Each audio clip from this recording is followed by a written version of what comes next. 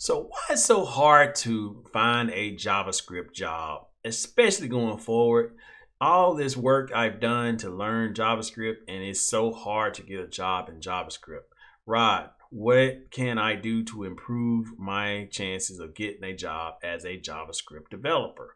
Well, I got a couple of options for you guys. I got 3 things we'll cover in this video to give you a general idea of what's going on and how you can move forward and position yourself as a more valued JavaScript developer and put you in position so that you can get the job that you want over the competition. And we're going to go over this in detail. And I got 3 things we're going to cover today. And let's jump right into it. All right, guys, the number one reason it's so hard to find JavaScript jobs and work is because the actual framework maturity and the JavaScript peak. Because at the end of the day, it's not a technology peak, it's just an enterprise peak. The amount of value that JavaScript brings to an enterprise has peaked to the point to where the newest framework come out, and from us developer standpoint, oh my God, this is great, this is new. But for enterprise, they don't need it as long as their UI is efficient and running as normal and performance is good and they can have all the tools to do what they need. They're great.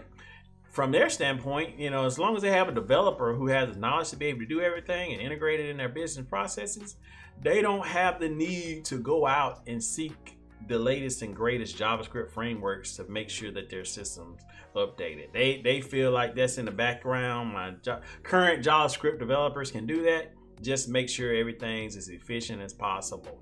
This is very important to know as a JavaScript developer, because at the end of the day, when you're applying for those JavaScript jobs and you go to showcase your value and the only thing you can do is CSS and HTML and you're wondering why you're not getting the callback, this is the reason why. We'll go into details about AI and templates and all that stuff later on in this video. I don't want to scare you too much at the beginning.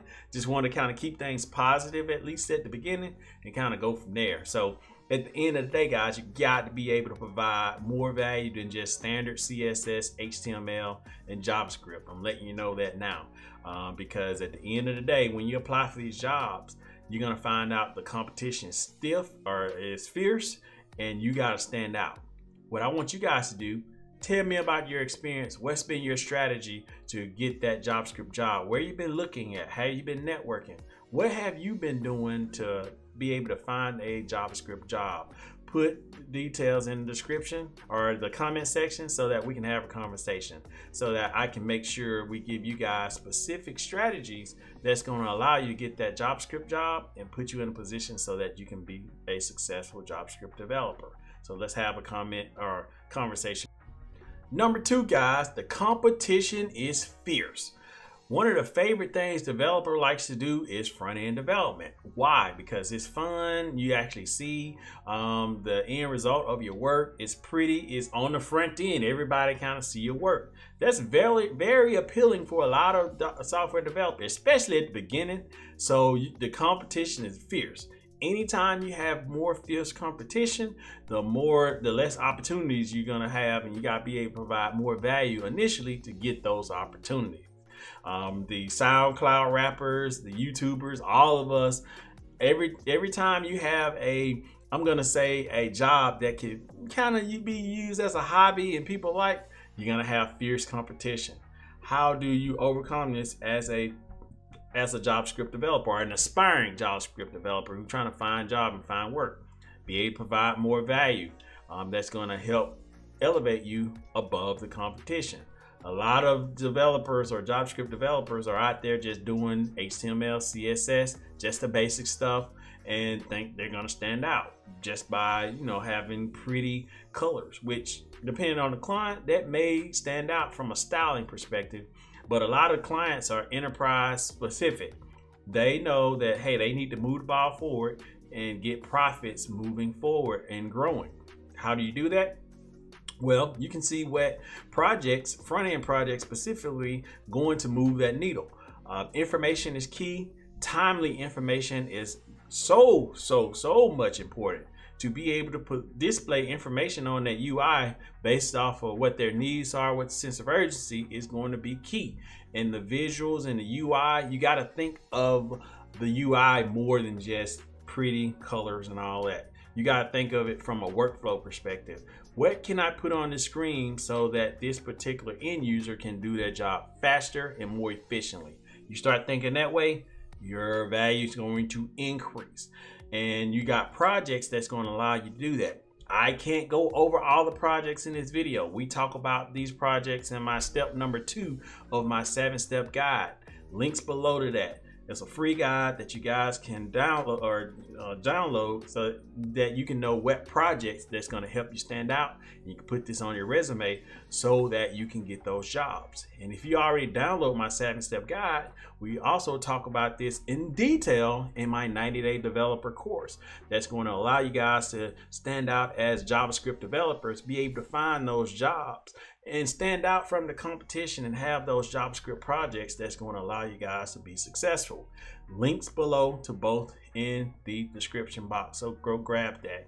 And also go ahead and grab it while we got great rates so that you guys can get started and start to find that JavaScript job ASAP. Links below. Let's go ahead and click that. And the number 3 reason why you can't find job as a JavaScript developer is AI and templates. I know, you guys do not want to hear AI and jobs.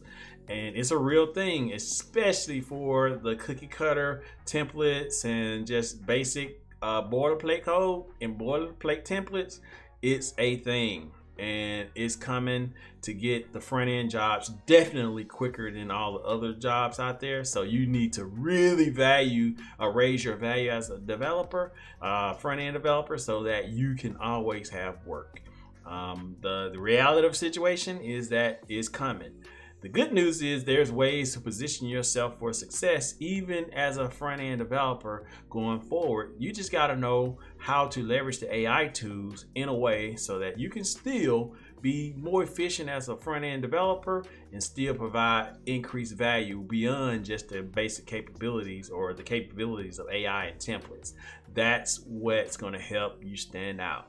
If you are a front-end developer and all you're doing is slinging boilerplate code, AI is going to eat you for lunch. I'm letting you know that now. You need to differentiate yourself, learn how to provide value, put yourself in a position to win. If not, you're never going to get a job. I'm letting you know that now, because at the end of the day, we have to provide value. The client, that's all they want to know. What have you done for me lately?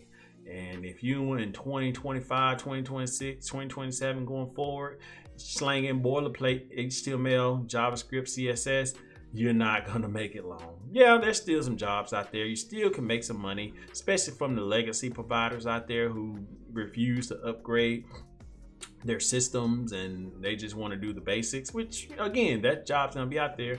But the problem, like we're describing, there's only so much work that's out there like that, and the current front-end developers is just taking all that work and there's nothing left for everybody else. So you have to find other ways to make money as a front-end developer.